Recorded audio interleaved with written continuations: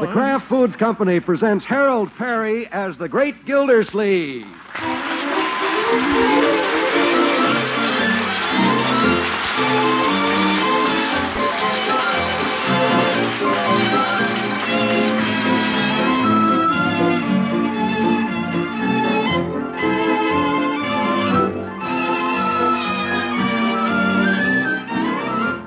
The Great Gildersleeve is brought to you by the Kraft Foods Company, makers of Parquet margarine. Millions of women all over America serve Parquet because it tastes so good. Why, Parquet tastes like it should cost twice as much. To market, to get some Parquet. Home again, try it today. You'll like it, you'll love it, like millions who say their favorite margarine is Parkay, Parquet margarine, made by Kraft.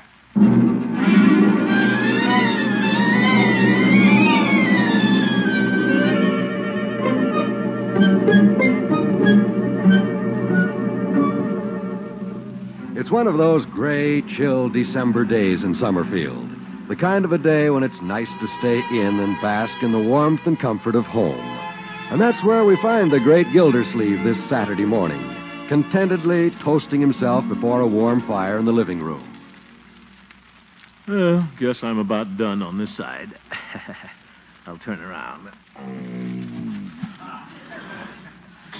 This is nice. Wish I didn't have to go to work this morning. Why did I have to be a water commissioner? Just a slave to the public. Oh, you still here, Mr. Gildersleeve? Yes, Bertie. Aren't you going to work this morning? Yes, I'm going. I don't have to be there at the crack of dawn, you know. No, sir. Did you know it's 10 o'clock, Mr. Gildersleeve? Yes, Bertie, I can see the clock. Yes, sir. 10 o'clock's pretty late to be going to work. Bertie, you just run the house and let the commissioner run the water department. Okay, Commissioner, but this house would sure be a mess if I didn't start to work till 10 o'clock. Guess I should get started. Well, a few more minutes won't hurt. Oh, hello, Unky. Oh, hello, Marjorie. Whoa. Who's your little friend crawling on the floor there? Hello, baby. You certainly get around these days. Where do you think you're going? I better put her on the couch. Yeah, good idea. I'll do it. Come on, baby. My, you're getting heavy. There. Sit still now. Uncle Mort, aren't you going to work this morning? Work? Of course I am. Well, aren't you going pretty soon? It's 10 o'clock, and you only work half a day on Saturday. I know that. Why is everybody trying to push me out of my own house? Of course, I'm not entitled to any rest. I'm just the man who pays the bills around here, that's all. Oh, Unky. Well? Can I see the paper a minute? Yeah, certainly, my dear. I want to look at the ads. You know, it's time to start thinking about Christmas shopping. Hi, Unc. Good morning, Leroy. Hey, aren't you going to work this morning? No, Leroy. I've quit my job. We're going to live on my pension from the Spanish-American War. What? Are you kidding? Can I have $12.75? What? I just figured out my Christmas list, and that's what I need to buy presents. $12.75. Is that so? Yep. I'm not going to wait like I did last year. I'm going to do my Christmas shopping early. Yeah, that's fine. So if you'll just give me the money. Just a minute, young man. Has it ever occurred to you that you might try to earn a little money yourself? Huh? You heard me. You don't have to run to me for every penny. Wouldn't hurt you to go to work. Go to work? A little kid like me? Leroy, I'm not sending you to the coal mines, you know. I'm just talking about a part-time job. Oh, That's the only way you'll learn the value of money, my boy. It'll build your character. Why, George, I worked when I was your age. You want to grow up to be like me, don't you? Leroy? Oh, sure. All right, then. It'll be good for you. Lots of boys work after school. Of course. Francie's brother does. Francie's brother does. No. What do you say, Leroy? Well... You don't have to work forever. Just earn your Christmas money. Working will be a lot of fun. The feeling of independence, the pride of accomplishment. Gee, I don't know where to look. Well... Here's the paper. You can look in the want ads. Great idea, my dear. Marge, why don't you mind your own business? I don't have to. No, infants. Let's see here. Personals. Lost and found. Here we are. Help wanted. Accountant? Bartender? No. Oh, yeah, this sounds just like the thing. Boy wanted to deliver telegrams, part-time. Must have bicycle. See Mr. Marshall immediately, Summerfield Telegraph Office. That's just the job for you, Leroy. Good, healthy outdoor work. And you love to ride a bicycle. Gee, I don't know, Unc. Well, Leroy, it's up to you. I'm not going to force this on you. Just thought you'd like to assume a little responsibility. Earn some money of your own. But if you want to take a job, you don't have to. All right, I won't. You will, too. Come on, young man. I'm going to deliver you to the telegraph company.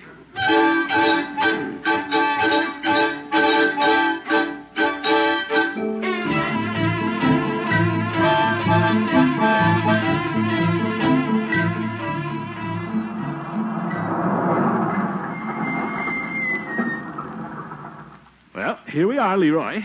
Yeah. There's the telegraph office. All the bicycles out in front. See it? Yeah. Well, what are you waiting for?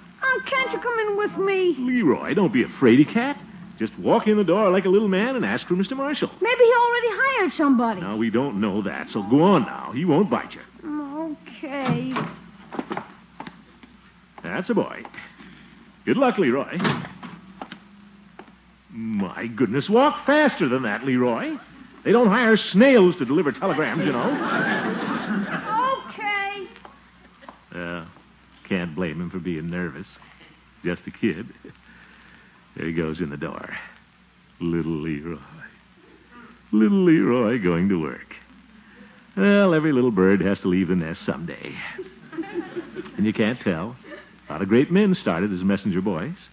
But if he works hard, minds his P's and Q's, someday Leroy might be president of the telegraph company. Think of that. We'll be able to send all our telegrams free.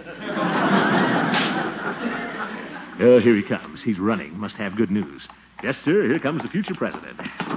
Well, Leroy, did Mr. Marshall give you the job? Nope, I didn't ask him. What? When I got in there, I was too scared. Oh, my goodness. Oh, gee, Unc, he made me nervous. I got all tongue-tied. Didn't you say anything to him? Yeah, I asked him what time it was. What?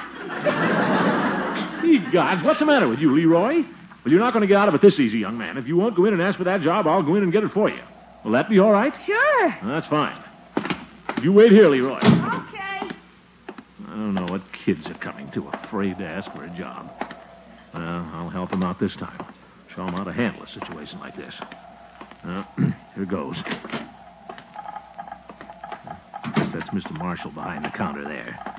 No wonder Leroy was scared. Old bushy eyebrows. Mr. Marshall? Yes? Good morning. Good morning. Would you like to send a wire? Huh? Just write your message on the blank there. And please, print plainly. But, Mr. Marshall, I didn't come here to send a telegram. What? I want to talk to you about a job. Job? Yes, you advertised in the paper for a messenger boy. No. Now, you see, You're a little old for a messenger boy, aren't you? I know that. We did hire some old fellows during the war, but they didn't work out very well. What? Now, look here. Some of them had rheumatism so bad they could hardly ride a bicycle. For your information, I don't have rheumatism. Well, maybe not, but anyway, you're too fat. Oh! We don't have a uniform big enough to fit you. I only wear a 44. Now, see here, you. If I were you, I'd try some other line of work. Tubby? Oh, goodbye. Tubby. If I didn't have my overcoat on, I'd have punched him right in the nose. Wouldn't have Leroy working for a man like that if he never... Huh? Did you get me the job? Well, no. I changed my mind, Leroy. Huh? I don't think that's the right job for you. Oh, boy, then I don't have to go to work, huh? I didn't say that, Leroy. There were a lot of other jobs advertised in the paper. Oh. The nerve of that fella calling me Tubby. What'd you say, Unc? Yes, nothing, Leroy. Hand me the want ads.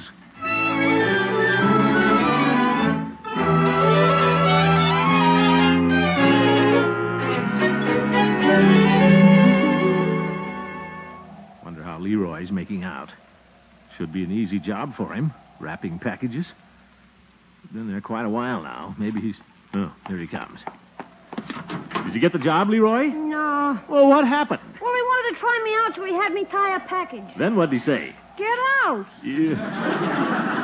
Well, let's try another place. Well, did you get this job, Leroy? No, he said I was too small. Did you get this job, Leroy? No, he said I was too big.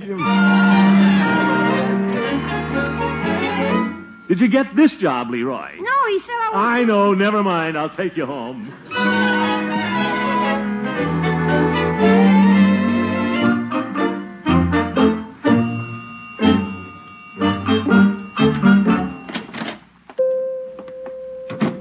Hello, Peavy. Oh, hello, Mr. Gildersleeve.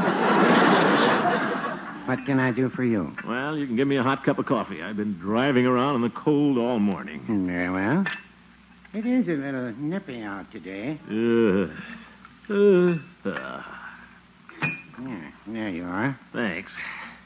Yeah, thought it wouldn't hurt Leroy to earn a little Christmas money, so I've been out with him trying to find him a job. Oh, I see. Yeah. Funny he couldn't get one. You'd think anybody would jump at a chance to hire a boy like Leroy. Don't you think so, Peavy? You care for some cream, Mr. Gildersleeve? Huh? Thanks. Say, Peavy, I just thought of something. Yes? Leroy worked for you last year, didn't he? Well, he was down here. Yes, sir, by George. And if he worked for you last year, there's Have no a reason... donut, Mr. Gildersleeve. Peavy? They're very good with coffee. Peavy, I'm trying to talk to you. All right, go ahead. The Christmas rush is just starting, and you're going to be pretty busy around this drugstore. Well, I hope so. And you certainly could use some help around here the next few weeks, couldn't you? Yes, I believe I could. And a schoolboy would be just the thing. Young, active. Yes, sounds like the type, all right. Well, what about Leroy? What about him? He's looking for a job. Yes, I hope he finds one. Oh, Peavy, what's the matter with you? Leroy is just what you need around this drugstore. Well, no, I wouldn't say that.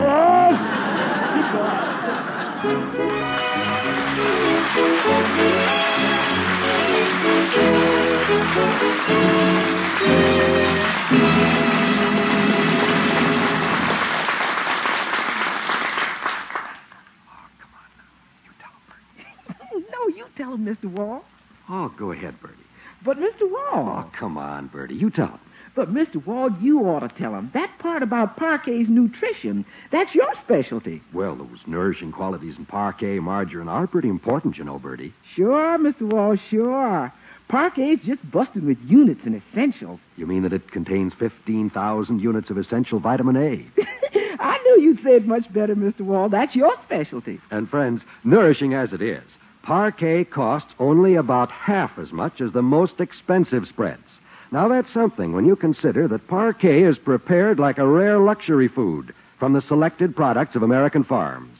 But you know, the really important thing is the delicious Parquet flavor. And the real important part, that's my specialty. Parquet's got a light, delicate taste. Tastes so good. That's what you mean. Tastes like it should cost twice as much. Hot breads, waffles, toast, biscuits, pancakes. Parquet tastes scrumptious on all of them. Friends, why not try Parquet margarine this week? That's Parkay, Parquet margarine made by Kraft. That delicate Parquet flavor will be your specialty once you try Parquet. Once you find out it tastes like it should cost twice as much.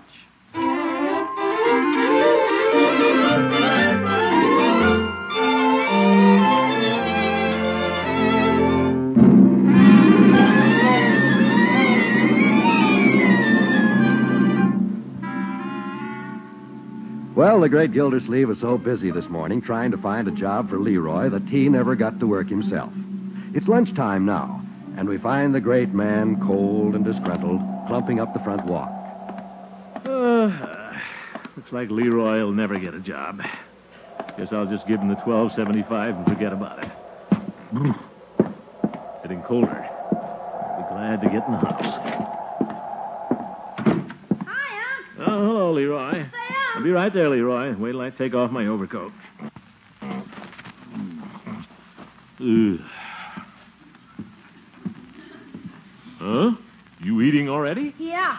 Say, Unc. Leroy, I think we'll just forget about you working. I'll just give you the money. I don't it, Unc. What? I got a job. You did? Where? Selling papers for the Summerfield Indicator. Well, little Leroy got a job. I'm proud of you, my boy. Thanks. I'm glad you didn't give up. How'd you get the job? Just go in and ask for it like a little man? Well, no. Piggy got sick and he asked me to take his place. Oh. Well, anyway, you got a job. When do you start? Right away, Unc. I'm going right down and pick up my papers. I got the corner at 8th and Main. 8th and May? Well, that's fine. Choice location. Oh, hello, Uncle Mort. Is lunch ready? Yeah, just about, I guess. Leroy's eating early. He has a job, you know. Yes, I know. And I don't think you ought to let him go. What? I think it's too cold for him to stand on that corner all day. Well, do you think so, Leroy? No, I'll be okay. It's going to be awfully windy down there. Who cares about a little wind? I'm no sissy. Well, all right, my boy. Want me to drive you down? I'm going to Floyd's for a haircut pretty soon. No, thanks, Unc. I'll ride my bike. Yeah, Leroy, a little working man. Oh, hello, Mr. Gildersleeve. Hello, Bertie. Here's your pie, Leroy. Thanks. I'll eat it on the way. I gotta get to work. That's right. Leroy's a little working man now. Yes, sir. Leroy, you bundle up good now if you're going to stand on that cold corner all day. I will. And don't forget your muffler. I won't. Well, here I go. Extra, extra. Read all about it. Oh, dear. Extra, extra. Leroy, maybe you better save your voice till you get down there. Okay. Goodbye, everybody. Bye. Goodbye, my boy, and good luck. Extra! There he goes. I'm glad he's down on 8th and Main, though. A little breadwinner. He's all right, that boy. Yes, sir. I hope he stays that way. What? This ain't no day for a little boy to be standing out on a cold corner. No, Bertie, he'll be all right. No, sir. Freezing out there on that corner just to make a few pennies. Bertie, it's not the money, it's the principle of the thing. Principle of the thing ain't going to stop him from catching pneumonia, and that's what he's going to get standing on that cold corner. It is awfully cold today, Unky. Now, Marjorie. I can just see him shivering there on that cold corner. Now, Bertie. And it looks like it's going to snow. Poor little fella standing on that corner covered with snow. Now, Bertie, it isn't snowing, and Leroy is going to be all right. Let's forget about the whole thing. Do you understand? Yes, sir. Now, what am I going to have for lunch? Mr. Gildersleeve, you're going to have hot soup, hot meat, hot gravy, and hot cornbread. And while you're eating it, Leroy's going to be standing down there on that cold corner. Oh, my goodness. This is one of my bad days.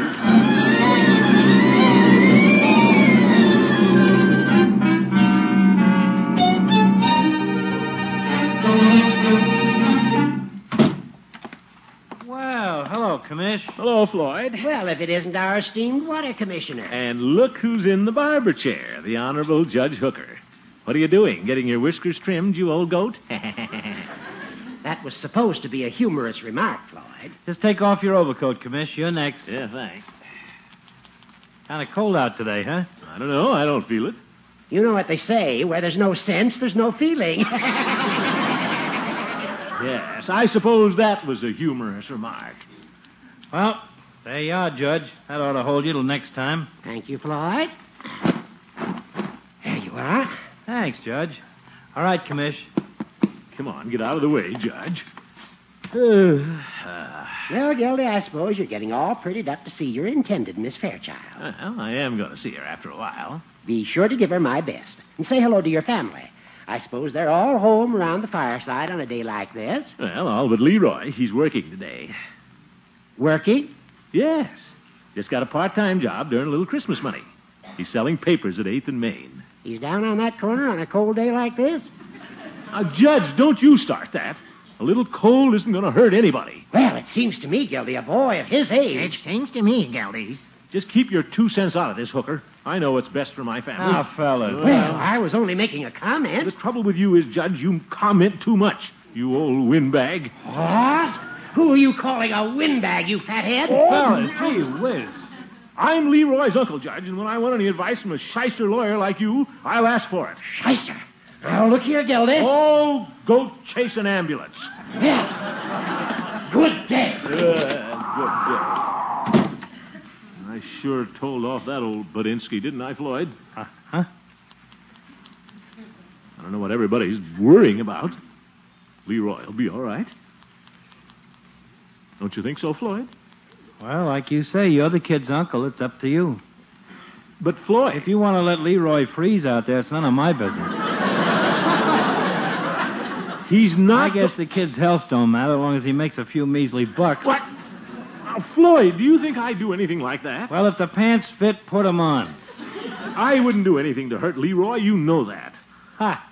Honest, Floyd, I didn't think it would hurt him. Oh, I suppose it's good for the kid, shivering on some corner, standing in the snow. Snow? Take a look out the window there. What do you think that white stuff coming down is? Goose feathers? Oh, my goodness. It is snowing. Let me out of here, Floyd.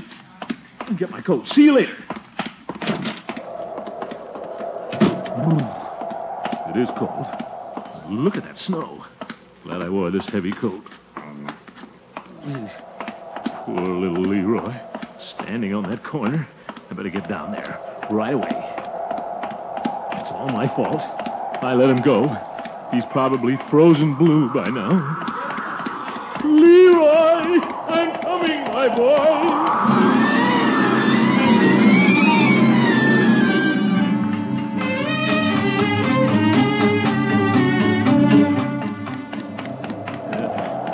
There's the corner.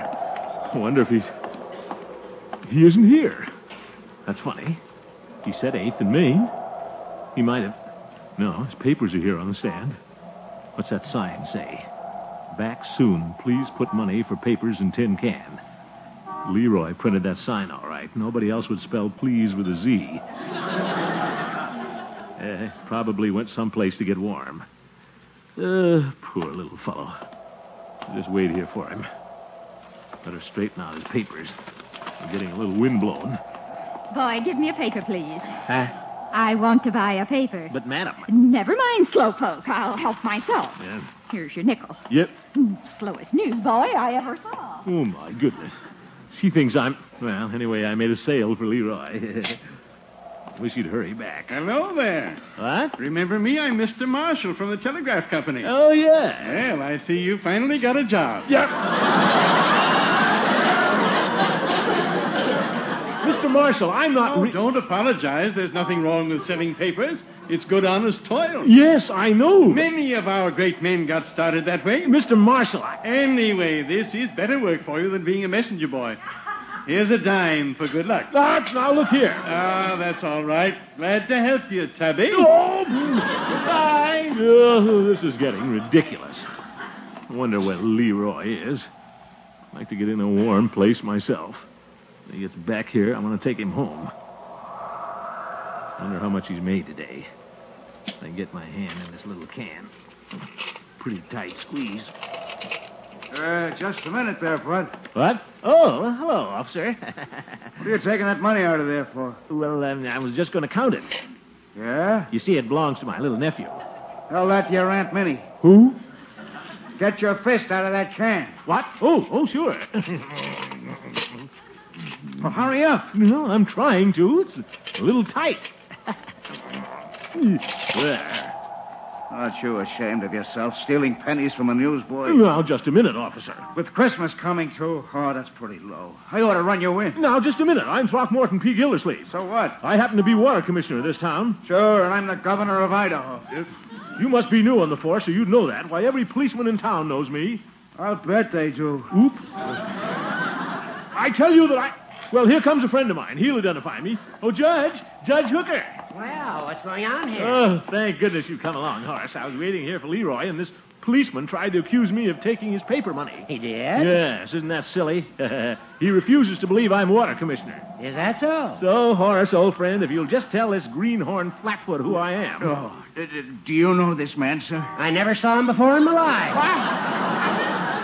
Judge! I'm not a judge. I'm just a shyster lawyer. I was only kidding, Horace. Judge, where are you going? Sorry, I must be off. I've got to go chase an ambulance.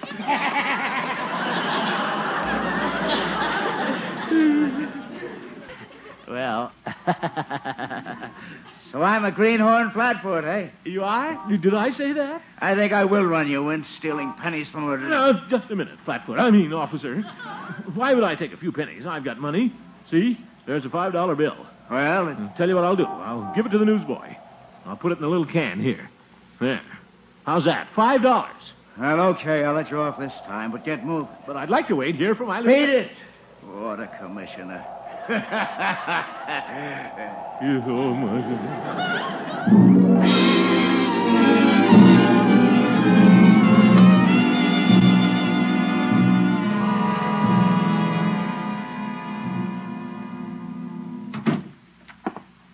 Oh.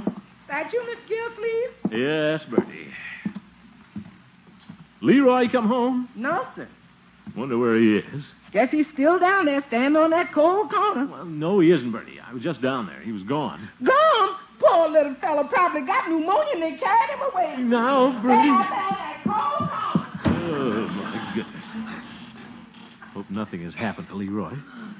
I wonder if... Hi, Unc. Leroy, you all right, my boy? Sure. You didn't catch cold or anything? Catch cold? Of course not. I was in a nice warm movie all afternoon. What? You were? Sure.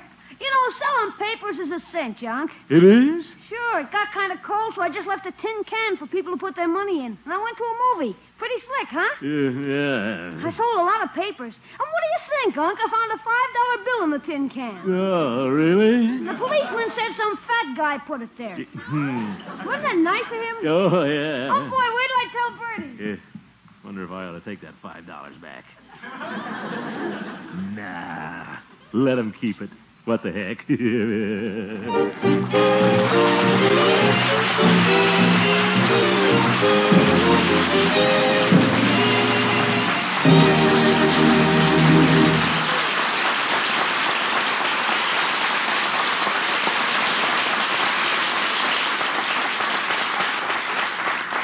Here they are, winners in the final week of Parquet's $50,000 contest.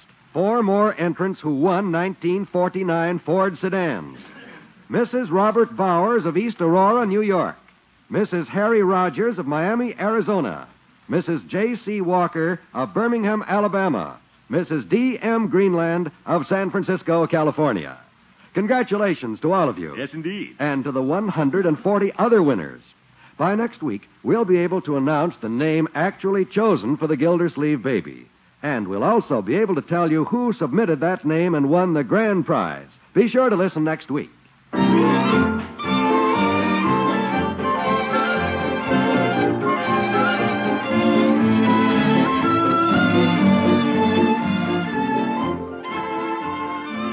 Ladies and gentlemen, all of us are interested in planning for the future. There's that home we want to buy someday, or that trip we want to take, or that college education for our children. Well, the way to make those plans come true is to start saving now. And one of the best ways to save is to buy United States savings bonds regularly. Savings bonds are safe, they're profitable, and for every $3 invested, you get back $4. And they're convenient to buy. Use the payroll savings plan where you work or the bond-a-month plan where you bank. Pave the way to your future with United States savings bonds. Thank you, and good night.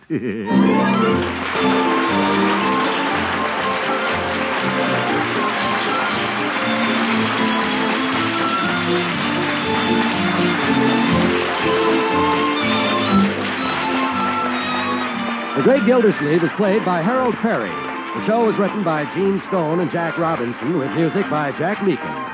Included in the cast are Walter Tetley, Mary Lee Robb, Lillian Randolph, Earl Ross, and Richard LeGrand. This is John Wall saying goodnight for the Kraft Foods Company, makers of the famous line of Kraft quality food products. Be sure to listen in next Wednesday and every Wednesday for the further adventures of the Great Gildersleeve. Do that.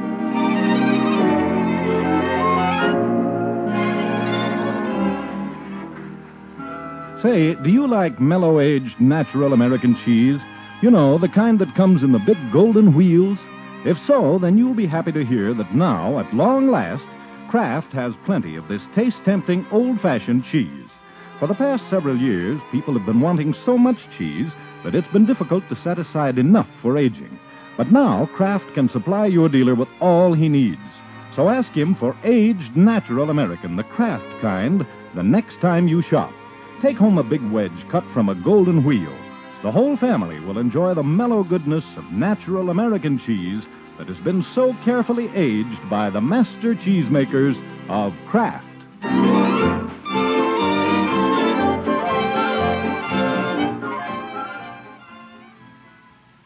This is NBC, the National Broadcasting Company.